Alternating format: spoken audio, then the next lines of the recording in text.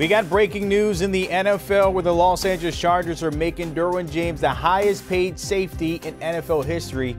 James will receive a 4-year extension worth just over $76 million. The 26-year-old missed the start of 2019 season and all of 2020 because of injuries, but he bounced back in 2021 to make it to the Pro Bowl for a second time in his career. He's been in a hold-in situation to start camp this summer as the two sides worked out to hammer out a new contract, and it seems like they'll have their leader in that secondary roaming to begin 2022. I'm going to bring in our Pete Prisco and Rick Spielman here with that breaking news. And guys, your reaction, the 4-year, 76, and now the highest paid when it comes to Derwin James in that secondary. Pete, your thoughts on that?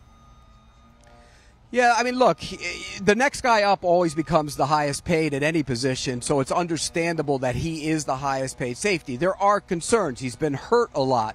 But here's the other thing. The value of that position is rising in recent years. A lot of teams have realized that you can play 3 safeties on the field with the way the game is playing. You can take a safety and play him as a linebacker, which they do like Derwin James. They can blitz him off the edge. He can do so many things. He's good in the run game, so I understand it from that standpoint. But, boy, that's a lot of money, Rick. Yeah, but it's a lot of money today. But what it's going to look like tomorrow, it's going to be the 4th or 5th highest paid safety probably 2 years from now. But what he brings to that defense when he is on the field, he brings physicality. They can blitz him off the edge. He can have an impact on the game. My biggest issue with him is when he's in the deep half of the field and the coverage from that standpoint. But the way defenses are evolving now to match up with all these athletes on the offensive side of the ball, it's to have a guy like Derwin James that could do many different things and line up at many different positions on the defensive side. And they're a much better defense, by the way, when he is on the field. There's no question about that. We've seen that. That's played out statistically, so you can see the value of him on the field. Of course, not missing much time. He was in that hold-in as opposed to others. We've seen the holdout away from camp here. But how good is it to kind of have him there in-house? They knew they were going to get a deal done. Now having him there, adding him to that group as we've seen in the past here in the AFC West, how good is it to kind of have him here ready to go off the jump? Well, Rick, you know, you're the one who says you don't talk about players who aren't there. Well, he was there. He just wasn't practicing. It's what we refer to as a hold-in. Right. So when they're holding in, they're actually going to all the meetings. They're doing the conditioning.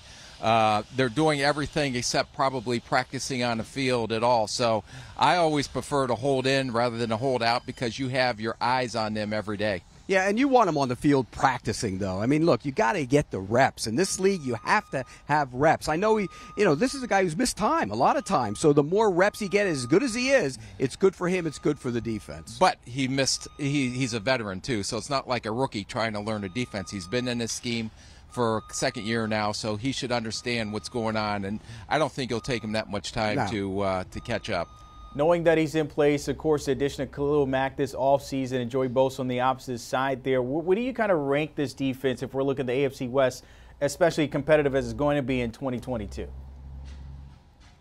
Well, I think the key to them is stopping the run, and they added some big bodies in the middle of that defense as well, which is key. If you stop the run, and they didn't last year, it turns those pass rushers loose. It makes everybody on the back end that much better. They gave up a ton of rushing yards. I remember looking at their stats. They were down by where your Minnesota Vikings defense was in the rushing stats last year. So they gave up a lot of rushing yards. Yeah, they improved from the run defensive standpoint and then go out and get the corner from New England. Yep. That was a huge sign for them as well to help on the back end. All right, we'll see how that pans out there for the Chargers. I mentioned the AFC West looking like the SEC in the NFL. Rick Spielman and Pete Prisco, appreciate your time. Hold on, fellas, we'll get to you a little bit later. The Pick Six podcast, always willing and dealing. It's Mailbag, the latest episode. How worried should the Viking fans be about their new GM and why the 49ers trading Jimmy G and other questions as well? All you got to do is download with the Super Friends deal. Will Brinson. Do you want a sports network that delivers everything that matters about the game? The highlights, the picks, the instant analysis, no yelling, no fake debates, no politics. Hit the subscribe button and never miss a moment.